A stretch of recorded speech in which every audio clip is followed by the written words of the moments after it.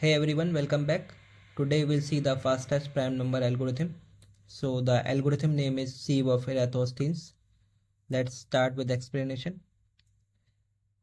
Here I start with an array of any size, let's say 30. It's a boolean array and all the elements are set to true except one, since we know it's not a prime. Alright, now the algorithm looks through the array starting from 1. If the element is true, it will be added to the prime list. This is where the magic of this algorithm comes. Next, all of the multiples of this prime are set to false.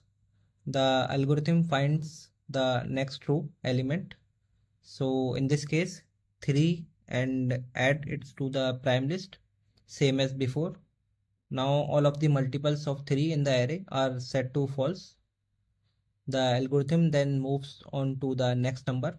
Since 4 is already false, so it skips over it and move on to the 5. Again 5 is added to the prime number list and all of its multiple are set to false. And now the process is done. The algorithm will stop once it reaches the square root of the array size. In this case the square root of 30 is 5.48, in between 5 and 6. So the algorithm can take all of the remaining true numbers and add it into the prime list. Let's try it out in VS Code.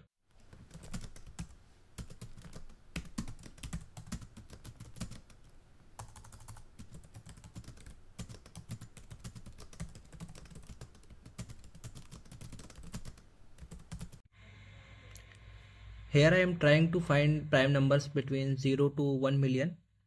Let's run this. As you can see, it took less than 2 seconds to print prime numbers between 0 to 1 million. If we try lazy algorithm, or we can say basic algorithm, to find prime numbers between 0 and 1 million, this will take more than 3 to 4 minutes. So this we'll see in next part of this video. Alright, that's all for this video. Thank you for watching. See you in next video.